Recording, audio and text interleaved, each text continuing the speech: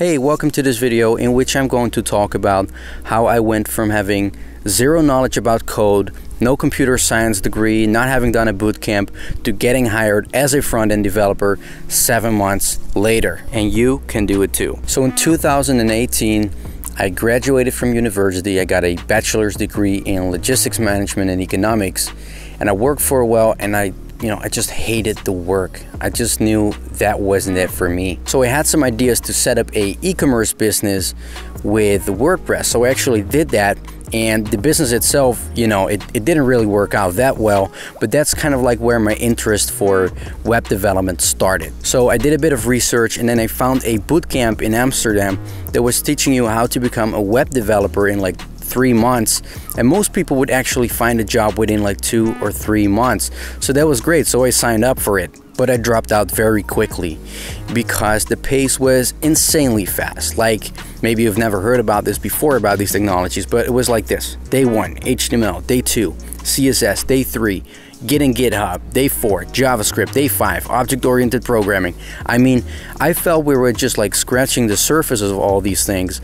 And that is actually also when I found out that you can pretty much learn all those things for free online. So I quit. So I actually really started to learn coding in March 2020, kind of like when COVID started, and that is where it began for me. I decided to learn full stack web development, but I knew I had a huge disadvantage because I had like no computer science degree or like bootcamp certificate or whatever. So I thought like the only difference I can make is to just bring a lot of, new, fresh skills to the table of very modern and in-demand frameworks. So then I learned about different stacks in web development, and I saw, like in my region at least, the demand for like MERN or PERN stack developers was the highest. So MERN, for example, stands for MongoDB, Express, React, and Node.js. So the next 4 months I did several courses on YouTube and Udemy that were mainly focused on React, Node.js, building full stack apps, testing, these kind of things. So some of the courses were pretty good, but most of them were outdated, and I personally didn't find them to be very well structured. So at a certain moment, I became more confident in coding, and I think that was about like 4 months in, and I was not really relying anymore on those courses. But I can tell you, like in those 4 months, I worked my ass off. I woke up, I sat down behind my desk, and I went to sleep. And like the first 2 months, it was crazy. I was coding like from like the moment I woke up, and then I went to bed, and I actually dreamed about the code I had been working on the day before. It has even happened that I had run into some bugs. I dreamed about the code, and I actually knew how to solve it the next morning. Crazy, for especially the first 2 months. But you have to consider, I was like coding for easily 14, 15, 16 hours a day. It was like the only thing I did besides sleeping, eating, taking a shower, going to the toilet, doing groceries. That was pretty much it. But like I said, after those 4 months, I became a lot more confident, and I started reading like official documentation and more like in-depth articles on the internet, watching live conferences about coding, things like that. So in like the first 4 months, I learned more like the basics, and then the next 3 months, it got more into more like advanced topics. So right here, I got a list of the things I actually learned. So it was HTML, CSS, JavaScript, Git and GitHub, React, Node, Express, MongoDB, Postgres, testing, and also some things like Docker, web security, deploying sites, things like that. But that was pretty much everything I learned in those 7 months. So my goal was to become confident in building web applications so I would be attractive to employers. And like after those 7 months, I was thinking about things like building e-commerce platforms or app dashboards or like social media platforms. And I really felt I was able to do that. And it, of course, wouldn't be like the best code base, and it wouldn't be built like in the fastest amount of time as possible, but it would work. I could make it work. At least I felt that I was able to do that. So that's actually the moment when I started applying. So I applied to about 50, 60, 70 jobs in like one weekend. And I tried to make it look like that I spent a lot of time in those applications, but actually, like, you know, 90% was copy pasted, and then just 10% of it was like custom written text. And then it was Monday, and the first emails were coming in. They got, you know, some quotes from the emails. They said, "You don't have a master's degree. We look for specialists. Other candidates are a better fit. You don't have work experience." Like, yeah, of course. I mean, it's a junior position. Of course they don't have work experience. "Thanks for your application. I'll get back to you soon."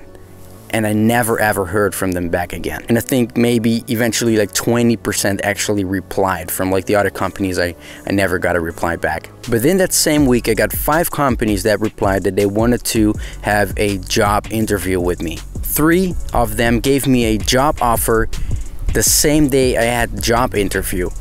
One company said I wasn't a good fit, and the other company, well, because I actually accepted the job offer in that same week, I had to email them and tell them that I already accepted another job. It took me exactly 7 days to get a job after sending out the applications. And it's crazy, you know, like on Monday I thought I would like never ever get a job. 4 days later, I got my first job as a web developer. The hard work paid off. The salary wasn't the best, but I got my foot in the door, and that's what it's all about. After you land your first job and stay for like, you know, 1 or 2 years, in my case it was actually 7 months, but you know, it will be much easier to get a new job. I was like contacted sometimes even 10 times a day for certain positions as a front-end or full-stack developer. So, you know, like you will get messages non-stop. It will be very easy to get a job. I'm pretty happy looking back at that phase of my life. I learned a lot, and I think I took the right approach. But there are 2 things I would have done differently. I was really focused on becoming a full-stack web developer, but it's actually very rare to find junior full stack or junior backend developer jobs out there. The majority, in at least my area, is front-end development. So I could have better spent more time learning and becoming better in front-end development compared to learning a lot of backend related stuff, which I actually never used in my first job. The second thing is CSS. I didn't learn enough CSS when I started my first job, so I got in a bit of trouble in like the first months. Eventually I got up to speed with it, but it's really important that you know how to style your apps as a front-end developer, because a lot of your time is actually spent on building the user interface. And what I did, you can do it too, but you got to do one thing, and that is work hard. It's not easy, and it is probably the toughest thing I did in my life so far, but you always got to keep the goal in mind, and in the end I can tell you it's so much worth it. Now, I don't want this video to be like, you know, one where I promote like my own content or whatsoever. I just wanted to share my story with you. But I recently released 2 free courses on YouTube. They're completely free. The first one is called Web Development Fundamentals, and the other one is a React course. Like I said, there's like more than 10 hours of content. It's completely free. So if you're interested in learning web development, you can start there. And honestly, I wish I would have seen that course when I was starting out, because that would have saved me like a lot of time, months probably. So if you're interested, check it out. Having that said, if you like this type of content, please subscribe to the channel, which is all about becoming a better programmer. If you like the video, give it a thumbs up, and if you have any questions, let me know down in the comments. Thanks for watching, and I'll see you in the next one.